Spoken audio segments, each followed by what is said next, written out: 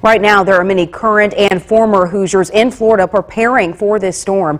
Fox 59's Eric Graves spoke with them. And Eric, what are they doing right now to get ready for this? From preparing to ride out the storm with a view of the beach to having Hurricane Ian welcome you to the Sunshine State, Hoosiers I talked to are feeling the effects of this potentially catastrophic storm. It's getting scarier and scarier as we speak. The rain's increased. It's definitely picked up the pace. The winds are increasing. Christine Racino and Jim Atterholt are both lifelong Hoosiers now living in Fort Myers, Florida. Both are riding out Hurricane Ian.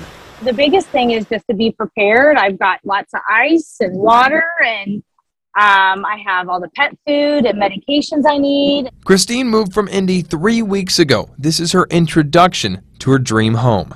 I'm just going to have to obviously just roll with the punches at this point. Jim Atterholt has been in Fort Myers for a few years. He's riding the storm out from his 9th floor condo right on the beach. We have hurricane windows, but we've got towels everywhere. We've got tarps in case a window would fail. During our interview, an emergency alert went off on his phone telling more people in his region to evacuate.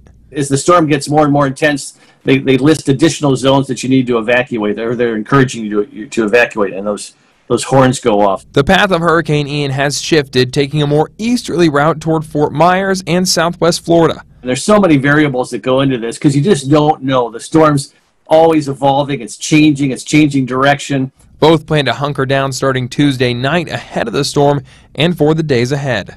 They said basically Thursday and Friday was going to be nothing but cleanup. The heat, the other challenges, the flooding, the mold, and obviously the lack of power. Each hoping they are prepared for the unpredictable impacts of this hurricane. Who knows at this point? Who knows what's going to happen? Who knows what type of devastation it will have?